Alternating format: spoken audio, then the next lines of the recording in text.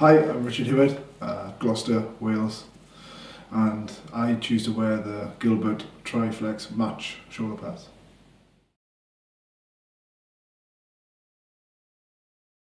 I find them very good. Obviously, being a hooker, restriction is not something I want when I'm throwing, so the flexibility they give me in movement and actual doing my job around the pack is important. They're lightweight and very don't feel like they're there, which is a big help.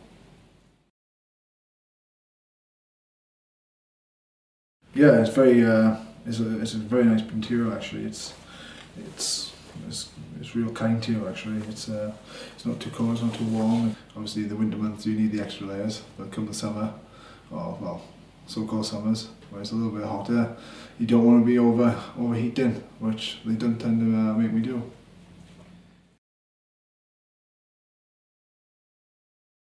No, exactly. I think that's one of the worst parts of kit. Obviously, we be professional. You're wearing it every single day of the week, so they do become proud of smell. But no, these are pretty good. You obviously put them through it in a game, they won't sweat. So yeah, they're really good.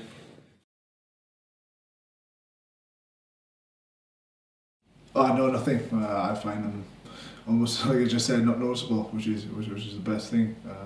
I don't have anything to move with my body type, but no, yeah, it does. It naturally just sits there, which is good. You don't want a big clumpy thing covering everywhere.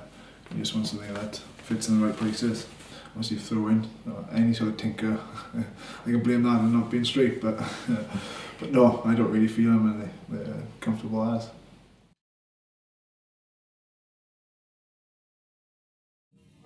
The all-round padding gives me great confidence going into the contact areas. You do tend to catch in the games. I find the bicep one's very good. Obviously, tackling motion, that's the first thing you feel. So I find they put the pads right in the right places. Real thin, but plenty of padding there, plenty of thickness. And again, I like the triangle designs, so the movement of it is really good. Obviously, being a physical player, quite like the tackles and the collisions.